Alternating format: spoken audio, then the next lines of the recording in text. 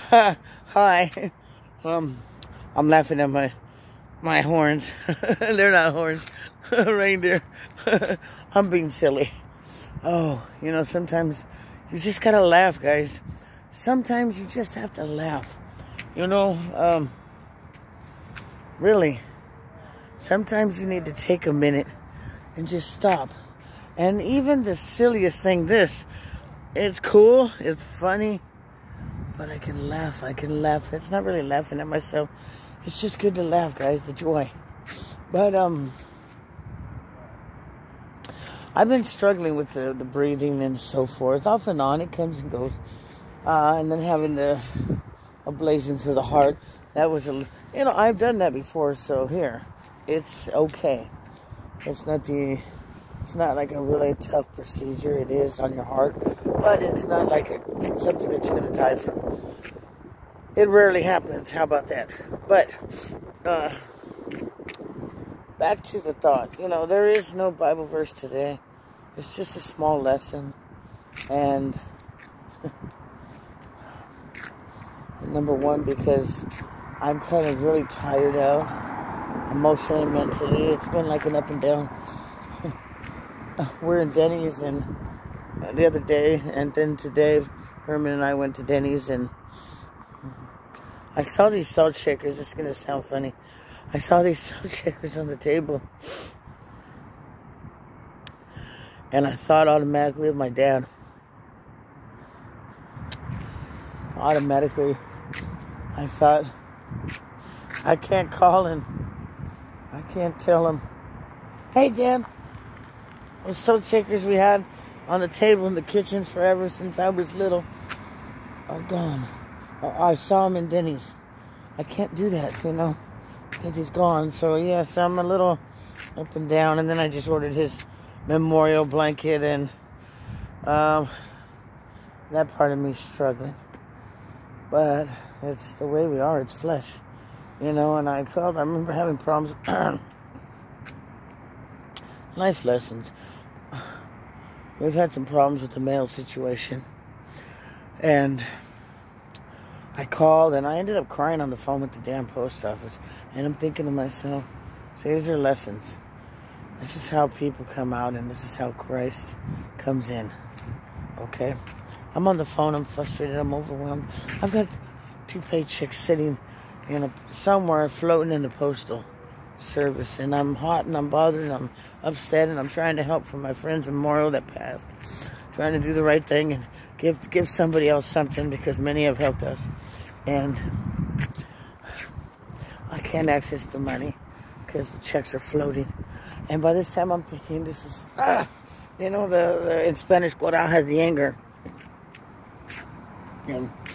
And the lady says, relax, and I says, no, you just don't understand. On top of all this, I'm fighting an illness, and it's been really tough, and I'm going on and on. And she says, oh, sweetie. And I said, but you know what? I'm not going to let this bother me. And I said this, and I said, give me a minute. And I sat there on the phone with the post office lady. This is somebody I don't even know. So here it is. Somebody don't even know. And I said, but God's got my back. And she said, you're darn right. She said, sweetheart, even in moments like this.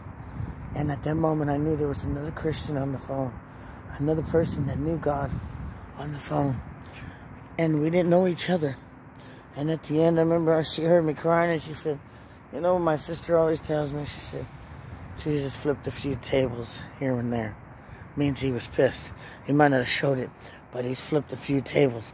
And I went, I couldn't help but laugh and wipe the tears. And God will bring people to you. This is one of my lessons. He will bring them to you, whether it be through PG&E, whatever, Southern Pacific, whatever your bill paying situation is. If you're calling somebody, it doesn't matter. God will bring them to you somehow through a stranger. Through a stranger, people. And the other thing. So don't disregard when you talk to somebody and they're listening and they're talking back to you, no matter who it is. Because God works in mysterious ways. That day I needed that so bad. He just turned the truck on while I'm trying to talk. Oh, anyway, he saw me too. Anyway, God does work in mysterious ways. And I want you to know something else. You know that yesterday, like I said, here's another life story. I'm feeling bad, I'm not feeling good, but hope these kind of things relate to you. Because it's that time of year that pressure's on for Christmas gifts, which people really don't get the real meaning of Christmas. It's Christmas, the day he was born. That's what it's about. But anyway, the pressure's on in this world. The flesh is on. You are flesh. You are flesh off the first get-go, touching your skin. Remember that. And remember, it's in God's time. As sick as I was feeling yesterday, I said, Lord, I got to get right with you. You see, do you really even know if you're right with God? I mean, you say you are, you go to church, are we dotting all the I's and crossing all the T's with God? Are we? This is the real question, people. Are we doing everything in our power? Or do we just, I believe I am. I go to church, I pay my tithes, I help others, I do this. But does that guarantee your entrance? Are you sure that if today he came, are you sure that you are going to the most beautiful place on earth? It ain't on earth, that's the whole point. To the new journey, to the real world. Are you ready? Are you sure? Have you crossed every T, dotted every I, put a period after every statement? Have you done that with God? How certain today are you? Lord, is the question you better ask God.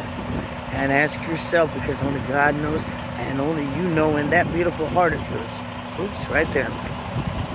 So, the question again, people.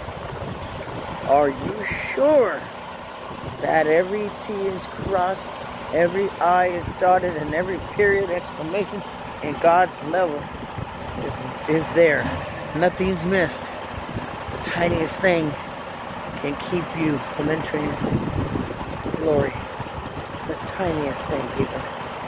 And it is in his time. Could be today, could be tomorrow. Don't borrow from tomorrow. You know that saying. Anyway, may the good Lord save you. God bless. Gotta go.